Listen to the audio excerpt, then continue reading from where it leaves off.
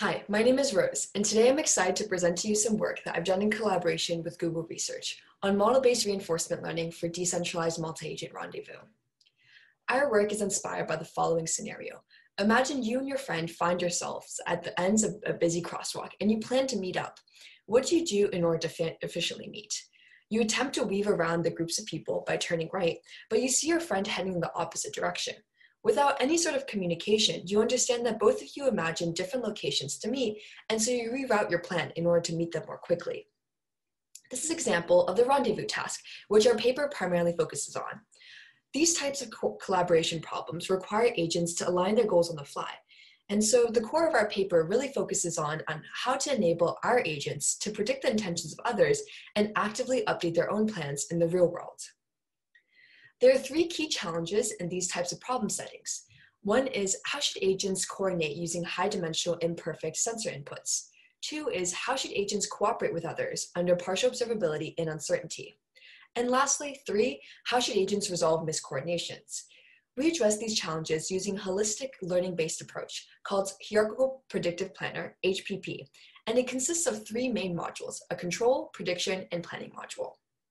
Concretely, what our method looks like is the following. Each agent independently has its own high-level motion prediction model and low-level policy. Our high-level policy is our planning module, where it selects and evaluates goals that maximize for a team objective.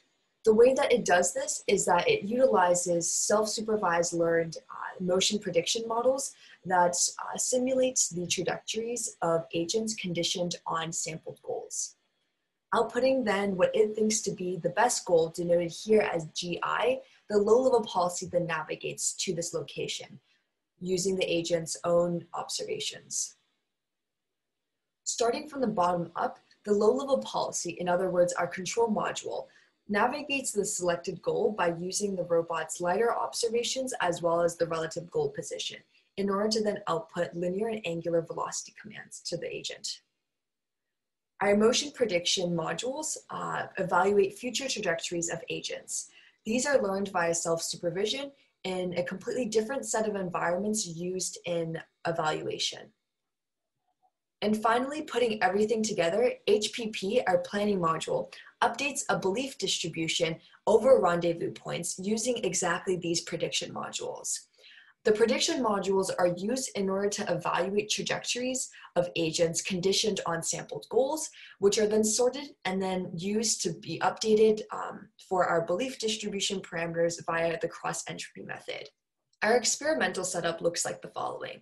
We compare against MADDPG, which is a learning-based algorithm, RT, a planning-based algorithm with CEM, as well as centralized baselines, which apply heuristics in order to determine which goal all agents should navigate to. This contrasts our decentralized method, where each agent selects goals by themselves independently. And the types of settings that we evaluate the baselines as well as our method on combine both real-world settings as well as those done in simulation. Some of the takeaways from our work is that HPP enables agents to predict and align trajectories while avoiding miscoordinations, as you can see in this video here, whereas other methods such as the centralized heuristics don't really enable agents to predict future trajectories of agents, and other baselines such as RT are just quite inefficient for complex environments in order to enable agents to rendezvous. Another takeaway from our work is that our method directly transfers into the real world without any additional training or fine-tuning, as you can see here, where agents also meet up, whereas MADDPG really struggles to do this in these types of real-world complex settings. Thank you for listening.